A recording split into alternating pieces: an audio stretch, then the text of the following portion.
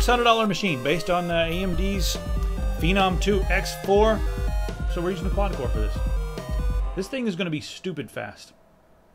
I'm going to dare anybody on the internet to come up with a faster $600 system and then a faster $1,200 system than this one right here that's linked on the screen. But you got to watch this video first. Well, even better would be to go and buy these things. Yeah. As a result of the video. And then send an email to the people that I'm talking about in the video and be like, yeah, I watched Logan's video, and yeah, the dude just told me to buy this, so I went out and bought it, and you guys should send him all kinds of stuff to review, and then I'd review it, and you guys would watch it, and everything would be great. Oh my god, what a world this would be. Alright, so let's start off with the $600 machine. AMD Phenom 2 X4 965 Black Edition. It's a 3.4 gigahertz quad core, and you can overclock the hell out of this thing because it's the Black Edition. It's unlocked and unlocked everything. It's $99, and get this, it's the quad core. The more expensive, what is the 1055T or whatever, the 6 core.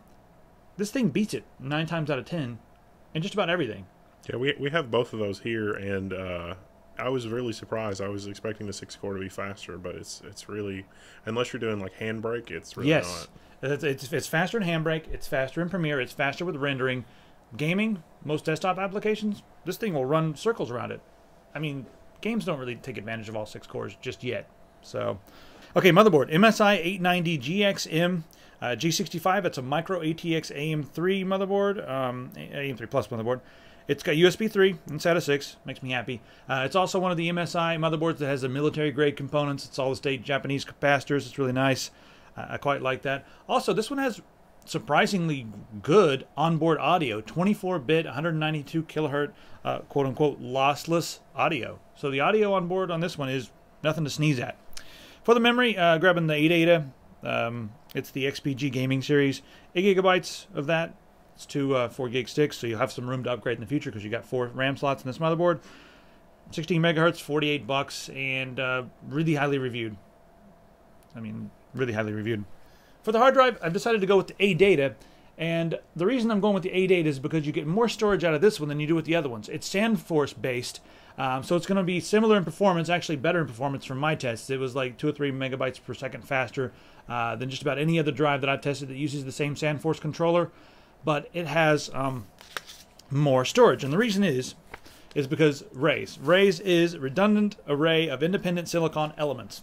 And that's something that's built into the SandForce firmware. It allows the drives to basically, use one of the chips, one of the many chips, one of the channels. Yeah, one of the channels, as like a backup, for parity and that sort of thing. This one doesn't do that, and in my opinion, you really don't need that unless you're doing something like enterprise grade, like you have a server. You really do want that. These drives are going to last you well over 5 years. I mean, the flash technology these days is great.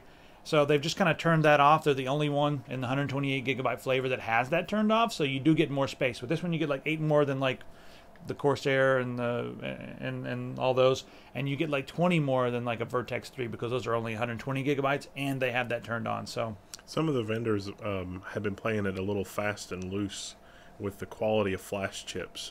Like they're, the flash chips are stamped S for secondary, and that's like, seconds. Yeah, I saw an OCZ that did that. And that's a lot of the reason that they use the backup channel is like, well, we can, use the lower quality flash chips and get away with it because we're using the thing. But I think that's, ADATA is saying a lot about the quality of the chips they're putting in the drive. Yeah, they do put high quality chips in these drives, and almost all the reviews online are like 5 stars, 9 out of 10. So highly recommended this drive. I actually called the guys myself and said, hey, I haven't played with that, but I've read a lot of good things. Can you send it over? I have played with it now, and I do endorse it. So there it is.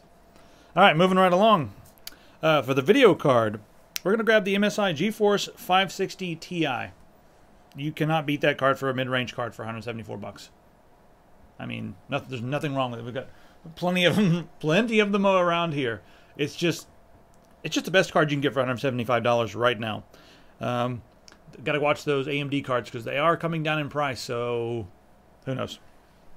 6870 is also a nice one to watch, but if you overclock the 560 Ti, it's like 15-20% faster than the 6870. So there you go. For the case, grabbing a cheap Roswell R101P BK. If you find a better case, grab it. I don't care. I'm not going to judge you. I'm just grabbing something cheap so I can fit it into the price point.